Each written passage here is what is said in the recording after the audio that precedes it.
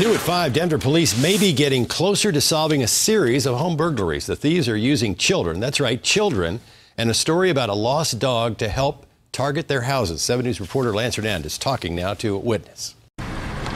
I heard the 5-year-old saying, "Dad, the back window's open." So I was like, no, this don't sound right. So I thought, I'm calling the cops. Danielle Sotelo couldn't believe what she heard or saw. A man walked up to her neighbor's porch and posted his 2 kids as lookouts. And I seen him taking the front screen off. Sotelo says that when the man noticed he was being watched, he told the kids, "Let's go."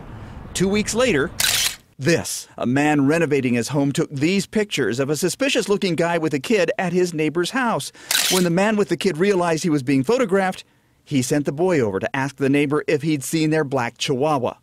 The same thing happened in the same neighborhood a few days later.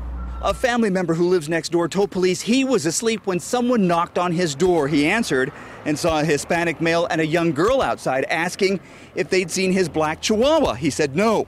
A few minutes later, he learned that his mom's house had been broken into. Somebody stole a Kindle and a Nintendo Xbox. He told police he hopped in his car and went looking for the man and girl who'd knocked on his door. He spotted them getting into a black SUV and followed them to this house. 7 News learning police executed a search warrant on June 17th and removed a number of electronic items. The people who live here tell 7 News the items are theirs. So far, no arrests in this case. Police say they are still investigating. Your reaction that somebody's using kids to help burglarize homes? I think that's horrible, using your kids. You know, what kind of a role model are you for your children to be using your kids to be burglarizing in houses? Lance Hernandez, 7 News. We asked, and Denver police aren't commenting about the pictures of the suspects or the items that were recovered from one of those homes.